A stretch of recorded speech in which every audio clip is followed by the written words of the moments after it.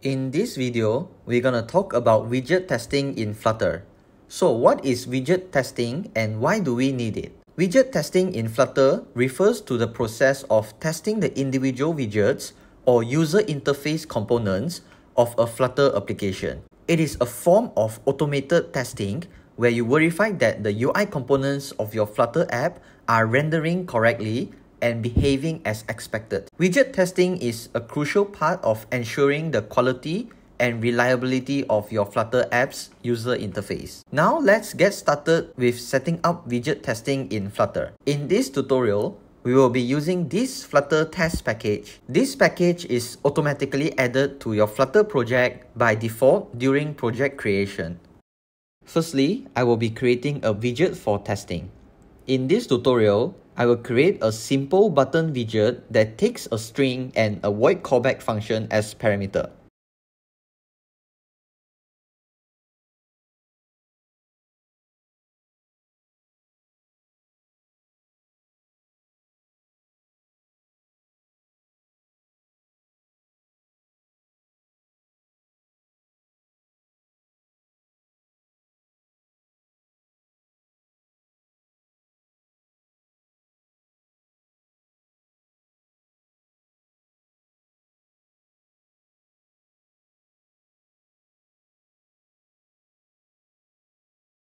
Then I will place this widget into the main file.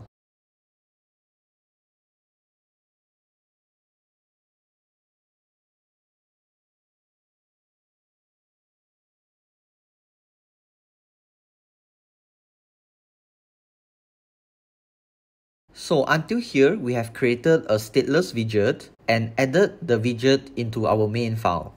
Next, begin by writing our first widget test code. All test code file should be placed inside the test folder. This test folder is created by Flutter Framework during project creation. So here I will create a new test code file.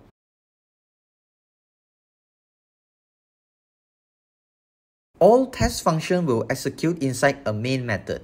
To test widget, use the test widget functions provided by Flutter test package to define a test. Test widget functions takes a description string and a function as parameters. So here I will input a random description that describes what does this function does.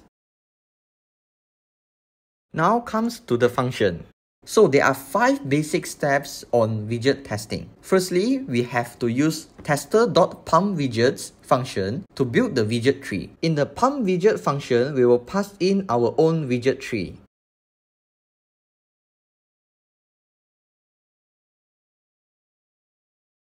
Second step, we use find.text to locate the button with the text click me.